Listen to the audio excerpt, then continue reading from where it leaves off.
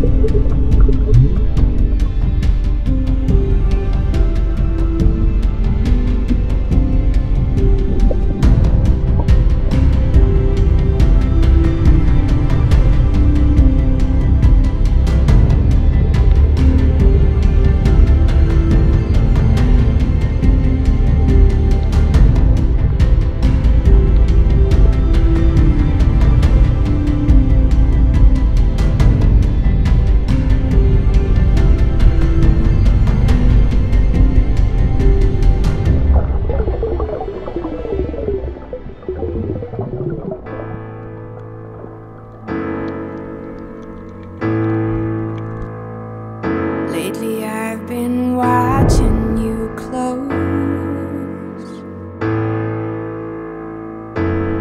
We've been talking a lot and we both are running weak, trying to keep this all from falling back, letting life roll, trying to let go, and I know for a fact I love you, bigger than the sea.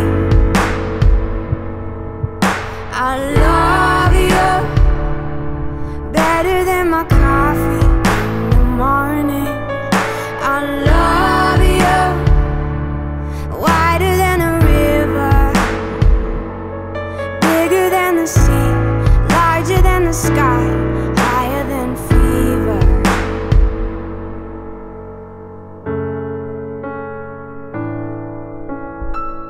Lately we've been losing ourselves, are we? We tried but can't make it over this bridge, and time will tell why the hell is this so difficult. If we love so, don't wanna let go, and I just know for a fact I love you, bigger than the sea.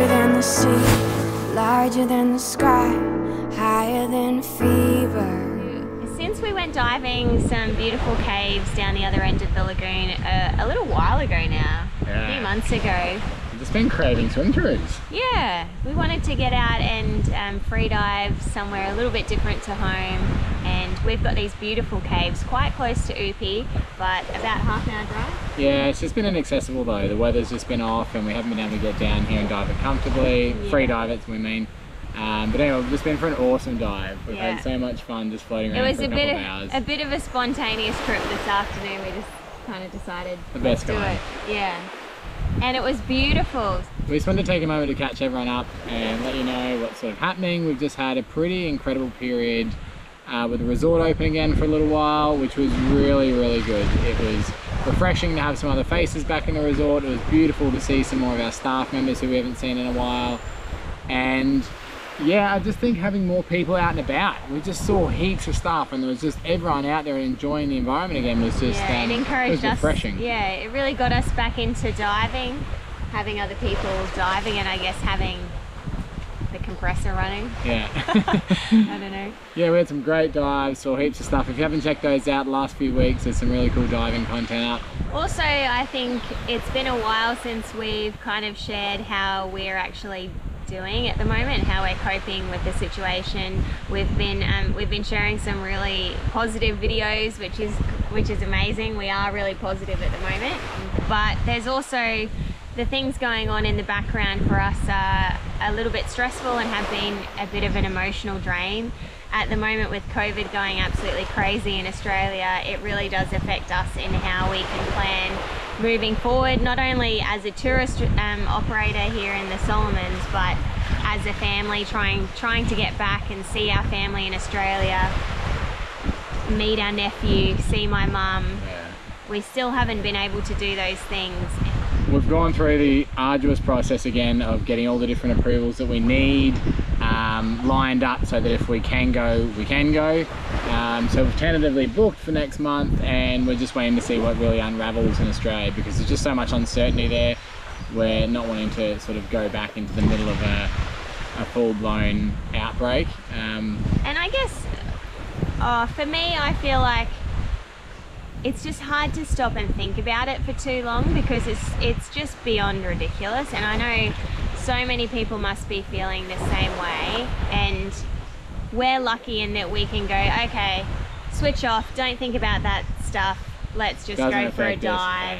And yeah, aside from being, you know, incredibly desperate to see our family back in Australia and very lucky. Yeah, and get all of our health checks and stuff done. We are so lucky to be here doing what we're doing, and we're really, really grateful for that. Whatever your situation is, we really hope that you're doing okay, and we really want you guys to know, if you are struggling back home, that we're just a message away. You can reach out to us if you need someone to talk to, and you are all a big motivator for us to keep making these videos and exploring the beautiful world that we have around us here during isolation on a beautiful tropical island. Knowing that you guys are at home watching these videos is encouraging us to keep making them. So I hope we can give you guys some inspiration for the beautiful world that is waiting for you when all things settle down. So we have been actually just really focusing on what we can control here at the moment. We're going pretty hard on the house. There'll be another house build up coming up soon. We haven't shared much on the house recently because we actually had a bit of a break on the build while we had guests in the resort because we couldn't make noise. And we're full steam ahead with that now. We've been concentrating on being in the water, being with the kids, and yeah, just concentrating on life. So. And we're ready to jump on a plane as soon as it becomes possible, and yeah.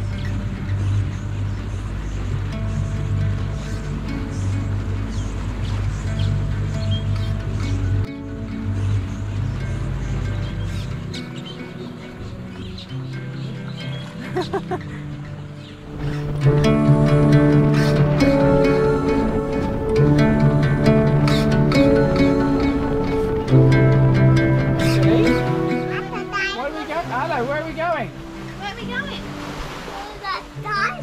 Why are we going to the dive shop? There's a present there. Who said that? Who told you that? Oh, Otto? How did he know? He saw it. Oh. Who do you think got you a present? Santa. Why do you think Santa got you a present? It's late for Christmas time. It's not Christmas. Let's go have a look. Growing up on a very remote tropical island means that from a young age, our kids are learning that things and gifts don't come easily. We can't make a quick trip to a shopping centre to buy what we want or what we need. We have to think ahead and plan for delays. Santa had some trouble delivering Christmas gifts on time this year, but honestly, the kids didn't mind, and we've had plenty of wonderful gifts to enjoy in the meantime.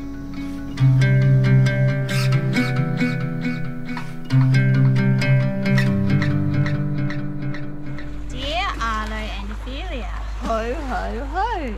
Such kind, lovely children you are. Enjoy your new mask and snorkel. Well done for waiting so patiently. My elves have been so busy. Keep up the kind and happy vibes. Love, Santa. Whoa, what is it? Billy, it's a little turtle. What's Arlo got? Is that a turtle? What? Arlo, yours is like a little fish. Ah, it's like a shark. Wow! Fins? Oh. Arlo, look. Anything else? Whoa! Snorkel. Oh, anything else? A long way down there. Look, and you've got your very own fins. That's that one good. Yeah, we've got They're just you ears can that hold hold your it snorkel. up to protect your eyes from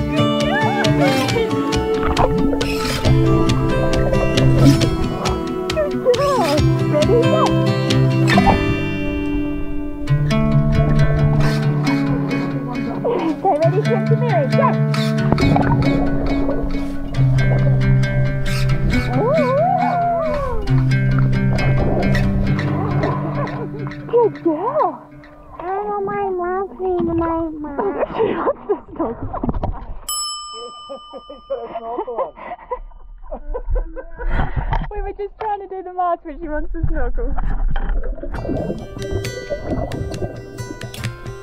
If you have a snorkel on now, you can amazing. Come up to breathe. Arlo and Ophelia are both only just swimming, but we will waste no time in getting them into these masks for a clearer vision of what's below the surface.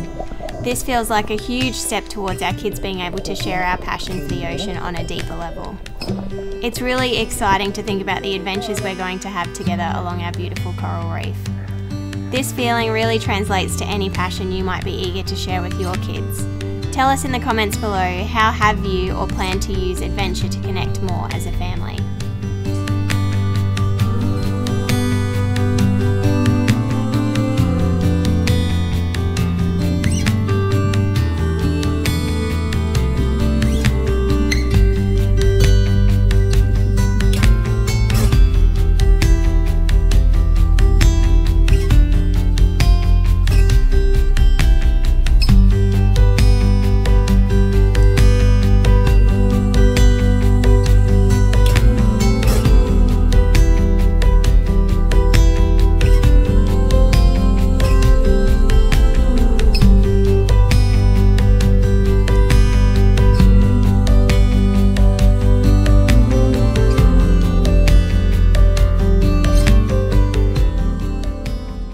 So we're sitting down because there's another PM announcement in a moment. There was one yesterday that was about some positive cases in a very remote atoll called Ontong Java, which is quite isolated and very far from the rest of the Solomon Islands, really. But community spread from a case that came across the border from PNG.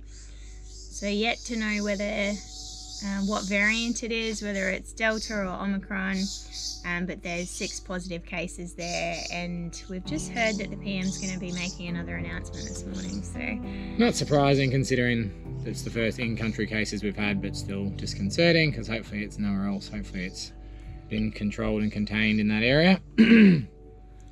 Australia's a mess at the moment. Australia's a mess. So we were planning on delaying by a couple of weeks so that the peak of cases in Australia would kind of ease off a little bit, so that we weren't flying back into like a total COVID storm.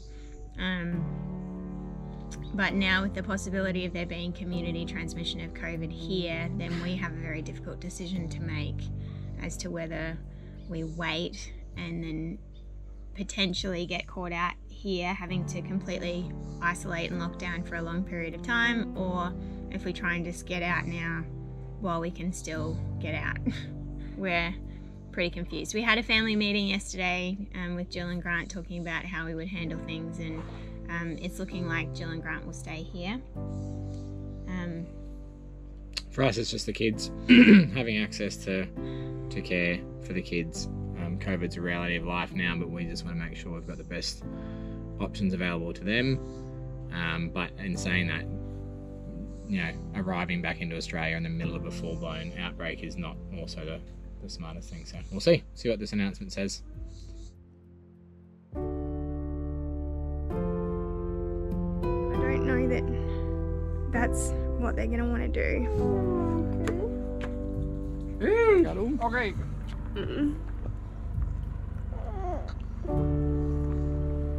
I've just been scrambling to sort out a few last-minute details